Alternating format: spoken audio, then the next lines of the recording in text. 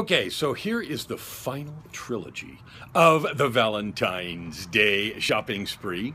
I made baby very happy with my silly antics and my fun Valentine stuff. And so she's going to do her stuff, and then we are going to have dinner, and that she's going to make because she's such a good cook. That's another benefit. I didn't even know that when I married her. Wow, what a bonus.